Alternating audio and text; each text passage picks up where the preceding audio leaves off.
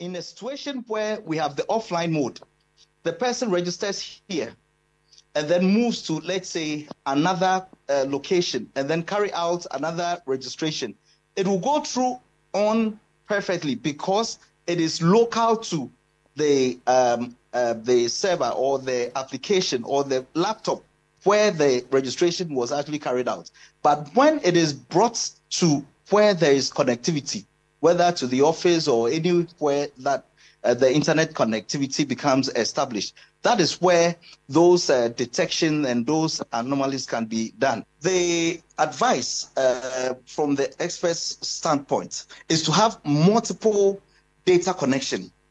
We cannot just rely on one network connectivity because we all know the challenges that usually happens. So if possible, they should also have additional network connectivity. Let's say if it's the telcos they are relying on, if it's, let's say, Airtel Tigo, then they must also have MTN and Vodafone in the backend, because there are some areas in Ghana where a particular network could be higher than the other, right? So we must look at all of this, know where the signal strength for a particular network is higher, and then use that as the primary network connectivity.